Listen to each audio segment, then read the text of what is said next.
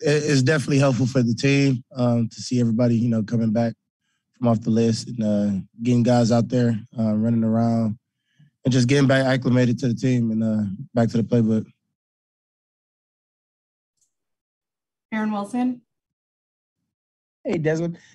When you look at Trey Lance with Jimmy G injured, how much have you been able to dig into some of the tape on Trey, and what do you think of him as a quarterback? Thank you. We just going to take it, day by day and just be prepared for, who's going to be out there. We know that Jimmy's going to be down. So we got to, dig deep into the film study and see what Trey can give us for the game. Brooks? And Desmond, I'm curious from, your perspective on John Madden. He passed last night and, his influence on the game. I'm curious, like what your reflections were when you heard about that. I don't know what you I seen it, via social media, and just seeing that, it's a very iconic, person, a legend, to the game of football. Someone that made this game fun, that turned it into a video game. So like everybody that plays the sport knows, how much he meant to the game of football. So very, sad about it. And just knowing that, what he did for the game and for us. What was it to you that you knew him as? Was it mostly through the game? I mean, like what was kind of your connection? Oh yeah, I'm still young, but I know a little knowledge, him being a iconic coach, the Raiders head coach, and just creating the video game Madden, that's been around for years, and it gives us, that spark when we go out there on the field, like, and then you see yourself in a video game, it's like, dang, like you see yourself doing it in a video game, so you want to go do it in real life. So that's what it gives me. It gives me that type of feeling. Is it something you play still? Oh, all the time. Cole? Can't be beat. Desmond, when you look at a guy like Deebo Samuel and his versatility to be able to line up in the slot, the perimeter, even in the backfield, how do you best prepare for someone like that and what they're able to do, especially on third down situations? We faced multiple guys that's that type of caliber. Just with Jacksonville, how they had Laviska, same kind of built type guy, but Deebo's a very special person. He's a guy that can have the ball in his hand, he can catch the ball. He's a gadget guy, so we're going to have to be prepared to for what he got coming to the table. Cody? Hey, Desmond, what are some of the challenges that goes into preparing for a quarterback like Trey Young when there's so little film on him because he only played, a total of 2 or 3 games this season? Like I said before, just kind of dig deep into the film study this week and, see what kind of keys we can read off of him going into Sunday. Aaron Wilson? Hey, Desmond, what's the feeling like around the building, being on a 2-game winning streak? And it's been a long year, but at the end of the season, to be finishing the season strong, what does it mean to you guys? Just getting ourselves on the right track, going into the next year. And just, putting our best foot forward. We want to still put good film on tape. We want to still go out there, win. That's the goal each and every week. So that's our approach. And, we're going to keep doing that. Mark?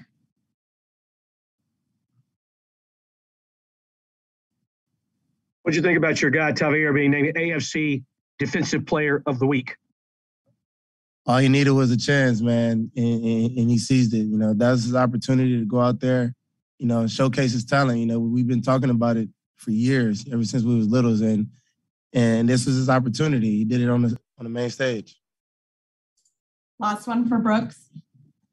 Desmond, I'm curious throughout the year, how much, I don't know how much you go up against Davis Mills and practice on that, but what have you seen from him? I don't know. Can you, I don't know, are there things that he's gotten better at that you can say, oh, he got me on this, or things like that? He's young. I mean, every young guy going to go through, some trials and tribulations, some obstacles, and it just giving him time to learn and see what he can, do better for himself. And I've seen it. We played against him in camp. He's been here for camp, preseason. And I can see the progression that he's made throughout the week, throughout the year. And, it's coming along for him, and I'm proud of it. I think with all rookies, too, like they kind of grow up and grow into their personality. Like, how have you seen that grow with him? Just watching, how he, walk around the facility, his film studying. I see him in here every morning early, either working out, watching film or just getting his body right in the training room. So that's something that you can see, coming from a young guy that's coming, to this team and knowing what to do and the right things to do. Thanks, Des. No problem.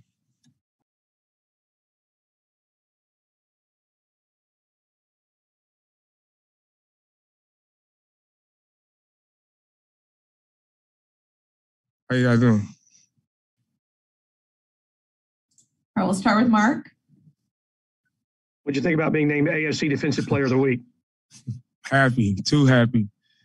Glad it came when we got a win. So just going to continue to do what I do and go out there and just continue to show people who I am on and off the field. I wouldn't think you could be too happy doing something like that, right?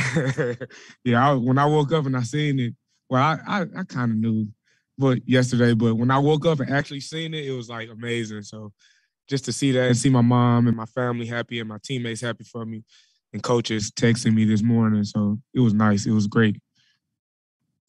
Aaron Wilson. Thank you. Hey, Tavierre, congratulations. Tavierre, you tweeted something the other day. You were talking about the Pro Bowl and setting that as a goal for next season.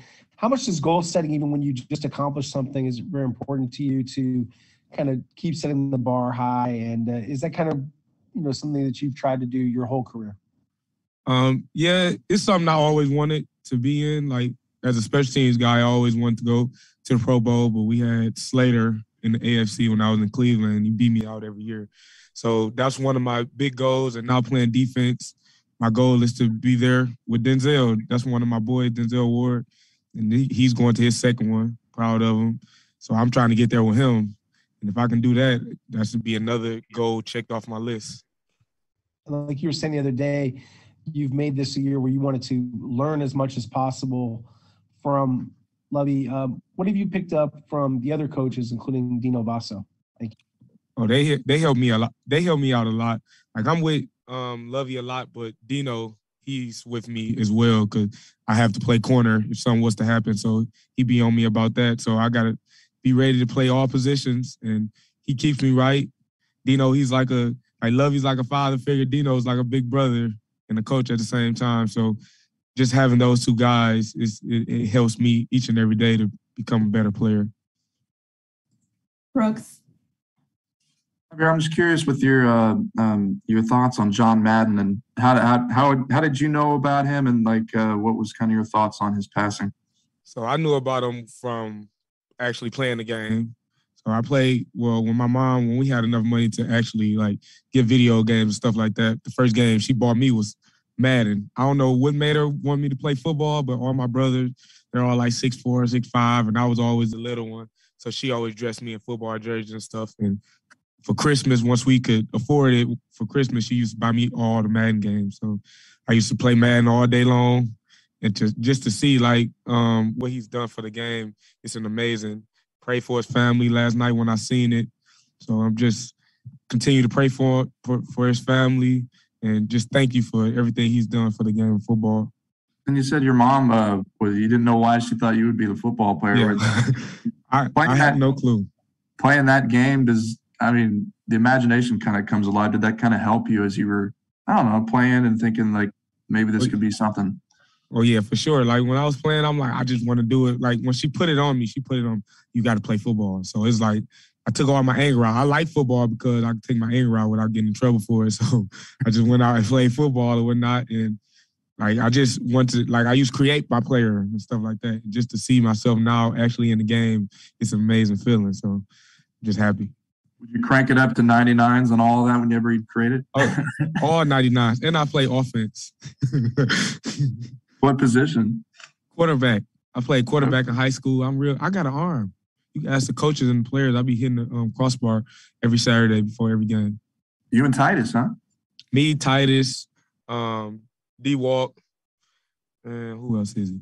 It's probably just us three. Everybody else, it take them too long to hit it. So, one more. Do you remember what year Madden that one when she got you? Which one was the one? The first one, it was the one with Ray Lewis on it. I don't know what year that was. That was the first time I actually had 2005. Yep, 2005. The hit stick. Yeah. Cody. Hey, Tavierre. Last week you tweeted that you was going to the Pro Bowl next year. So, with you being snubbed this year, how much are you going to use that as motivation just to continue getting better, especially now since you've been named the Player of the Week?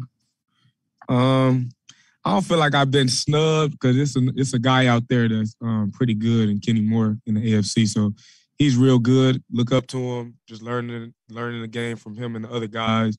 I'm finally getting my opportunity to play defense, and I just want to continue to show everyone that I can actually do it. So when the opportunity comes next year, I hope my name be called as the Pro Bowl slot corner. Cole. Hey, Tavierre, congrats on the award this past week. I'm just wondering, when you look at a guy like Trey Lance and studying film, this will be now the fourth rookie quarterback you guys have faced this season. Have you noticed any inconsistencies with any of the quarterbacks? And just what have you seen on film from him just in the very minimal amount of snaps that he's played? Like I said yesterday, he's top 3 picks in the NFL draft. So we know what he can do. Like, he probably hasn't played a lot because he's behind a veteran. But when you're that top guy in the draft, we know that you're good. So just got to go out there and just try to pick up a little bit of keys that we could play off of and just go from there and just go out and play. Read our keys and play hard. Last one for Mark. Tavierre, you should know that Desmond told all of us on Zoom here that he can't be beat in Madden.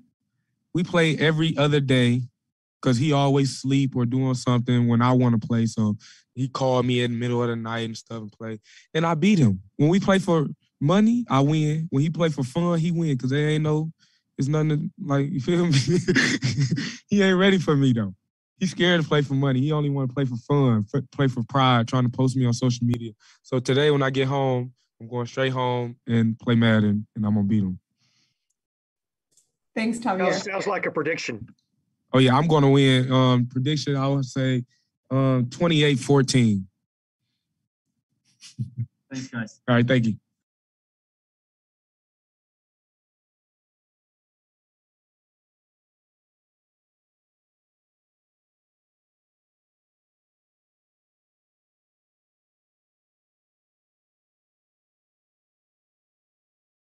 Hey, Davis, what's it going to be like for you to go back to the Bay Area where you played your college ball and play against the 49ers? Do you think it'll – obviously, you approach every game with the same importance, but just, in terms of emotions, what do you think it'll be like? It's exciting to get back out there to California. It's pretty far from here in Texas, and it was far from where I grew up in Atlanta. So it's good to get back across the country and play on the West Coast. But I'm excited. But when it comes down to it, it's just like any other game, any other week. We're preparing the same. Brooks and they have. I just have one follow. They have Nick Bosa on the other side of the line of scrimmage. What are some of the special things that you do when they have a pass rusher that's as good as Nick to face against? Thank you. Big things, just knowing where he's at on the field, being able to mix up the cadence so he can't get a jump on our offensive lineman and beat him off the ball. And then also we have just like protection stuff where we can get a little help to our tackles if he's coming off the edge too fast. So we'll be able to figure it out that way. We'll go to Brooks. You mentioned the Bay Area and how it was far from home. Going from Georgia to California, what was that, jump like and adapting to that out there? It was cool. Obviously, the weather and the campus out there is beautiful. So wasn't really missing the heat from back in Georgia. But the biggest thing, my family flew out as much as they could to come see me when we were playing. And, I tried to get back as much as I could when we had an off weekend or extended break. But, when it came down to it, I felt Stanford was the best fit, and it didn't really matter where it was in the country because it's the best school in the country. So going out there was an awesome experience, and it's exciting to go back to the area this weekend. And, I think it was after your first start against the Panthers, we were talking about fourth downs on the field, and you said you thought you needed to make a few more plays before you could, advocate for maybe going for it.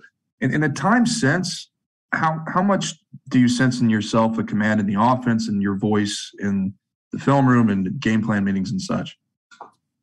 It's definitely grown. Obviously, the coaches are still the ones out there calling the plays, and I'm just echoing it to the team and making audibles or changes at the line if needed within the scheme. But I think the most growth in that regard is just my knowledge of the offense, being able to go out there and play fast rather than having to hear a play call and then try to picture it in my head, think of what step drop I have, things like that. So I'm just able to go out there and play faster, and I guess that leads to better execution. Mark Berman. Davis, have you noticed anything maybe different about the atmosphere with the team? The fact you guys are officially on a winning streak and going for number 3 in a row on Sunday. Anything along those lines? Yeah, obviously winning's a lot better than losing. So I guess there's just a morale in the locker room that everyone's excited to keep this win streak alive, keep going and attacking each week with that relentless attitude. Cole Thompson. Hey, Davis, just 2 parts real fast. Number one, when you were going through the NFL Combine and going through the draft process, were you ever contacted by Kyle and John? No, I actually wasn't. Okay. And then number 2, when you kind of look at the pass rush from San Francisco, they also have really good linebacker play starting off with Fred Warner. How do you prepare for a guy like that who is sideline to sideline, can make a lot of plays in coverage, and can also blitz? A lot of it, like with Bosa, just knowing where they're at on the field. And then a lot of it is with scheme. We're able to do some stuff with backfield actions, play actions, and just make a lot of things look similar but end up in a different result or a different play. So just keep those guys guessing as much as possible so that we can slow them down. Aaron Wilson. Hey, Davis. What was it like to get Brandon Cooks and so many other players back at practice today, but in particular Brandon, who you built some timing and chemistry with, connected for some touchdowns, just to get him back in the lineup? It'll be exciting to have him back. Obviously, Brandon was back, Justin Britt was back, and a bunch of others. It's kind of the team's coming back together, and everyone's excited to attack it moving forward. Thank you. We'll take a couple more. Brooks. And what are your – you spent a lot of your time on Stanford. You were injured a couple of times. Working through that, what are your biggest memories from that, and wondering if you'd get your shot like you do today? How'd you work through that and your memories there for that? Yeah, really, I got hurt senior year of high school and then again freshman year at Stanford. So I was pretty much when you're injured, you're going through the rehab process and you're not really out there practicing with the team every day. So I was away from football for an elongated period of time. And it really just gave me the time to think, why am I out here at Stanford? Why am I playing football? And ultimately led to my conclusion of just football is the thing I want to do for my future. I love playing, and this is what I want to spend the rest of my life doing. If I'm willing to or able to do that. So it just allowed me to come to that conclusion and then ultimately just realize that I just got to put my head down and get to work, and eventually my opportunity will come and I'll have to take advantage of it. Was there a moment when that clicked, that answer? Pretty shortly after I got hurt that second time. It was within probably the week following before surgery. I realized, okay, what's the next step? I was always a logical thinker, so I was okay. What's my future going to look like, and how can I make what I want to happen?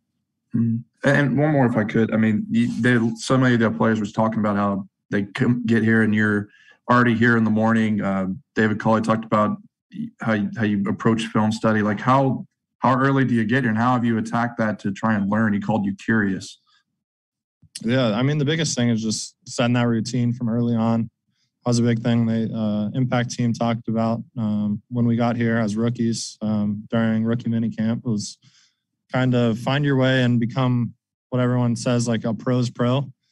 And that was my way of doing it. Like try to be as a quarterback, be one of the first guys in the building and be one of the last ones out and just be scheduled and film, study, taking care of my body, staying on like pretty good diet, like eating healthy, eating the right things. And I mean, it led us this far, and I mean, it's been working obviously the past 2 weeks. So we just got to keep it rolling.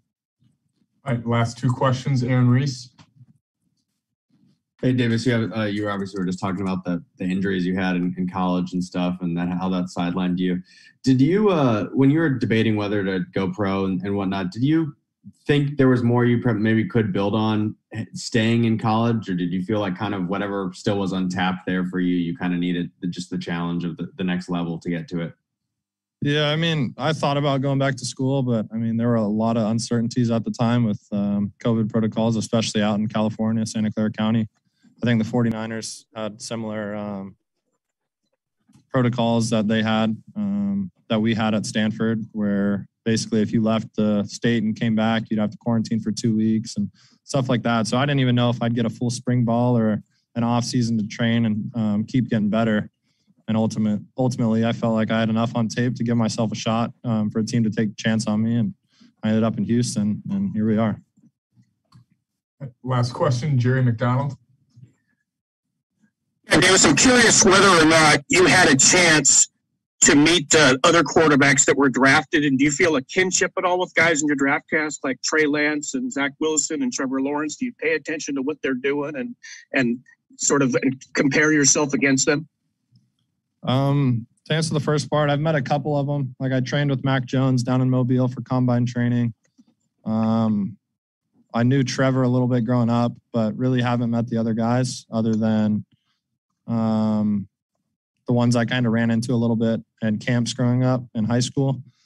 But yeah, I like to keep up to date with how the guys across the league are doing, not just rookies, but just other quarterbacks across the league, and see how everyone plays each week, and kind of go back and in the off season, watch some different guys on film and see if I can pull some things from other people's games and add it to my own to make myself better.